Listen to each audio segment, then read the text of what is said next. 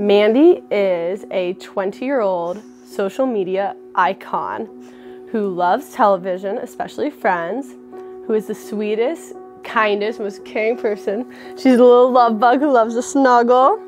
And above all, she's my sister and my role model. Mandy, I feel like, is our lighthearted, funny, kind of brings the joyful part to everything. I think Meghan is more of my, what you would call A player, very serious, organized, driven, structured. Meghan is 19 years old. She's a good sister to me. She loves me. She's also my role model. And I love her and I miss her. And I think the two of them together are almost the perfect blend, because Mandy, I think, has really given Meghan a great appreciation for the gifts that she's been given, but also embracing and being joyful about little things, small achievements. And I think Meghan has brought to Mandy that sense of achieving and trying. So it's been a really great blend of two kind of almost extreme personalities benefiting each other by teaching each other the other maybe side of life. Yeah.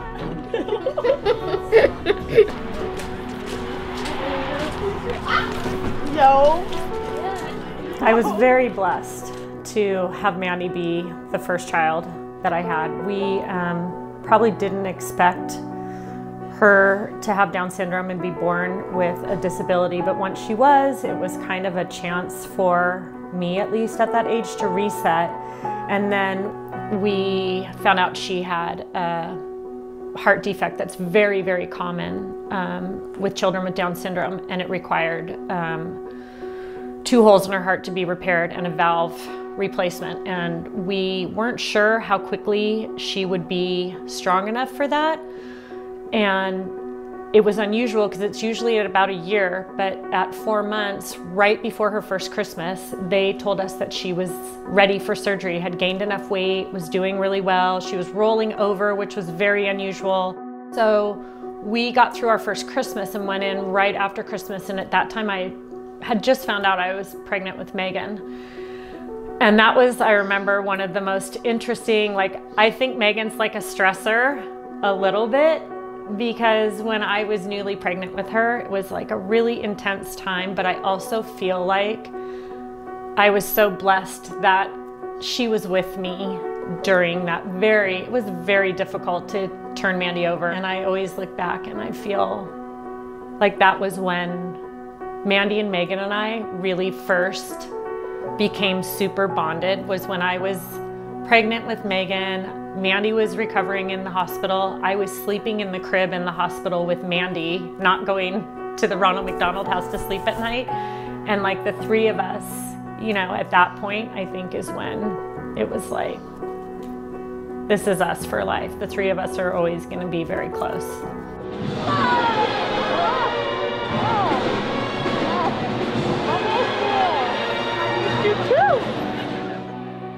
I mean, I was so excited to come here, but it was hard to leave my 2 best friends and my 2 closest family members and be not that far away, but far enough where I wasn't seeing them every day. Mandy and my mom too have been a part of every single day of the 18 years I'd lived prior to Stanford. I didn't go a day without seeing them. I didn't go a day without seeing my sister's face. And that was hard. I couldn't just give her a hug, and especially if I was having a bad day or something, I always said to my friends, gosh, what I'd give for a hug from my sister right now. Always when I'm home and I'm having a bad day, or I'm stressed, or I'm tired, without even saying anything to Mandy, she'll just come crawl into my bed and lie with me and just snuggle up to me. It's like she has this innate sense of knowing when something's wrong. And I just missed that, and I missed being home and being able to be around them all the time. I don't think any of us realized what day-to-day life here was going to be like without the joyful Meghan every morning coming down with a smile on her face. And we missed her, we missed her so much last year. How are you guys? I get to see you! Yeah. I haven't seen you in so long. I know. Good. How are you? I'm just so grateful that I live close enough and that I have family close enough that I can always have someone, or almost always have someone at the game. I love looking in the stands, whether it be my mom, my dad, Mandy, my brother. I love being able to look in the stands and know, like, okay, everything's okay. My family's here. Like, it makes me feel very special, and I wouldn't change like it for the world.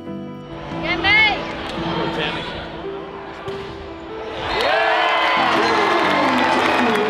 What's your favorite part of, like, when you come to the game? What do you like the most? I like when I get when I go to the ticket booth, I get my tickets. I give Megan the heart. She gives it back to me. It's just good because she is my sister. Yes. I'm part of her volleyball team. Megan's Vladimir jacket. This 2017 class 12. Oh yeah, the ball. I got this ball. I've never felt even an inkling of anything but love and welcoming and friendship from everyone through in and out the program that we've met, including when Kevin came in. I mean, it's been seamless. I think Mandy tells herself, she's like, I'm part of the team. Like, she counts herself as another one of the players. That's how close she feels to all the girls. And on any given day, I think she has a new favorite or a different favorite, other than her sister, of course. But it's been such a remarkably wonderful experience to participate in a program with the caliber of athletes Stanford has, and just see how down to earth and genuinely nice each one of those girls is in their own way. Not one would walk by Mandy and not hug her or high five her or, you know, reach out to her. They've been amazing and spectacular. It feels good to have so many homies up in Stanford. I have so many. Like, I have something in common with Jenna. We love Big Time Rush. She makes me. I get good hugs from her. She loves me as a friend. Me and Cindy, we love Kiss Up, of course. Your handshake. Oh yeah, my handshakes with all my friends, my homies. Seeing Mandy after the games is just so much fun because the hugs she gives are just, first of all, nonstop. Second of all, so warm. And it's always fun because we get to talk about how we're main homies and Big Time Rush because we both are huge fans. Who should I make this up to? What's your name? Main homies? Well, being a main homie is not a title I take lightly. It's a pretty huge honor. And it's always nice to just know she's there and know she's rooting for you. Especially for me as someone who doesn't always have her family at the games. It's just nice to know that Mandy is there and she's your #1 fan.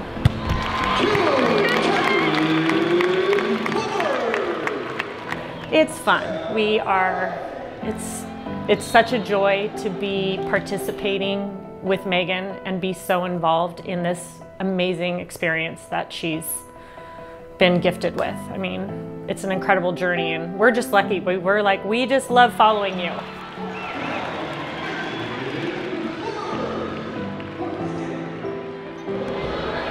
Sissy, hit it for me.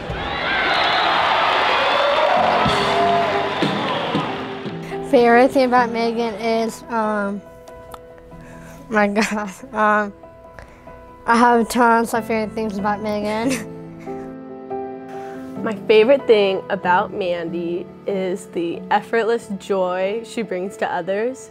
No matter the circumstance, no matter what, I never know how hard of a day Mandy has. I couldn't put myself in her shoes, but I never would think that she has anything but a good day. I would never think that anything's hard for her or anything. She walks into a room and she just brings the joy with her. She brings the sunshine with her. You can't look at Mandy and frown or be sad. You look at her and it automatically brings a smile to your face. It's incredible to have such a light in your life.